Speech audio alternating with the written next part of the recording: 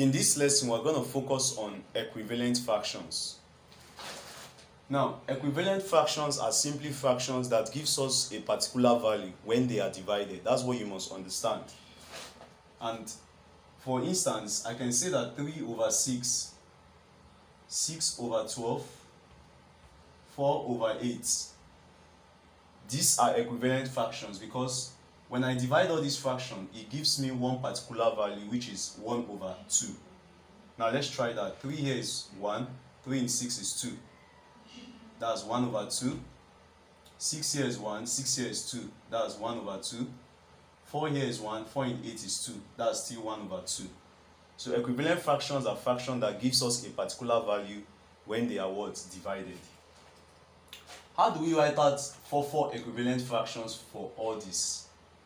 Now what we must do now is we are going to multiply. To get equivalent fractions, you multiply by numbers by numbers.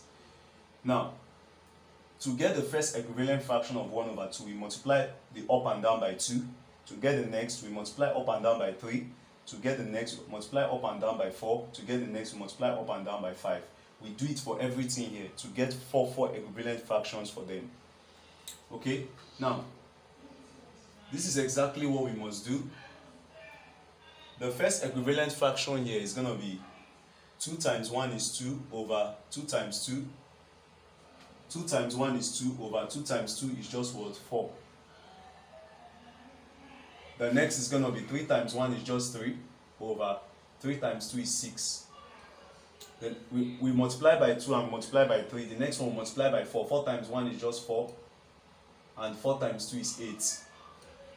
To get the last equivalent fraction, we multiply by 5. 5 times 1 is just 5. And 5 times 2 is just what? 10. So these are the 4 equivalent fractions of 1 over 2. Do the same for here. We multiply by 2. 2 times 3 is 6. 2 times 4 is 8. Multiply by 3. 3 times 3 is 9. And 3 times 4 is what? 12. Multiply by 4. 4 times 3 is 12. And 4 times 4 is 16. Multiply by 5. 5 times 3 is 15. And 5 times 4 is what? 20. Multiply by 2 here. 2 times 1 is 2. 2 times 6 is what? 12. 3 times 1 is 3. 3 times 6 is what? 18. 4 times 1 is 4. 4 times 6 is 24. 5 times 1 is 5. 5 times 6 is what? 30.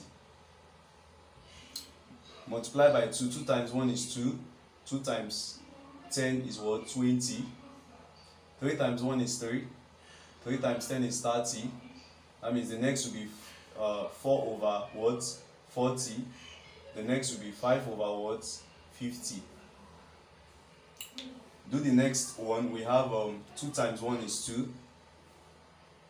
And 2 times 3 is what? 6. 3 times 1 is 3. 3 times 3 is 9. 4 times 1 is 4. 4 times 3 is 12. 5 times 1 is 5. 5 times 3 is 15. 2 times 2 is 4. 2 times 5 is 10. 3 times 2 is 6. 3 times 5 is 15. 4 times 2 is 8. 4 times 5 is 20. 5 times 2 is 10. 5 times 5 is 25. I'm multiplying by numbers for every fraction here to get their equivalent fractions. So multiply 2 here again. 2 times 1 is 2. 2 times 4 is 8. 3 times 1 is 3. 3 times 4 is 12. 4 times 1 is 4. 4 times 4 is 16. 5 times 1 is 5. 5 times 4 is 20. For this side, multiply by 2. 2 times 3 is 6. 2 times 5 is 10. Multiply by 3. 3 times 3 is 9. 3 times 5 is 15. 4 times 3 is 12. 4 times 5 is 20. 5 times 3 is 15. 5 times 5 is 25. 2 times 4 is 8. 2 times 5 is 10. 3 times 4 is 12. 3 times 5 is 15. 4 times 4 is 16. 4 times 5 is 20. 5 times 4 is 20. 5 times 5 is 25. 2 times 3 is 6. 2 times 1 is 2. 3 times 3 is 9. 3 times 1 is 3. 4 times 3 is 12. 4 times 1 is 4. 5 times 3 is 15. And 5 times 1 is 5. So this is how you can get equivalent fractions. That is quite easy and very simple. So don't forget what equivalent fractions are. They are fractions that gives us a particular value when they are divided. If you want to test this, you can divide all these fractions here. It returns back to 3 over 5. Divide all these fractions here. It gives us 4 over 5. Divide all these fractions here. It gives us 3 over 1.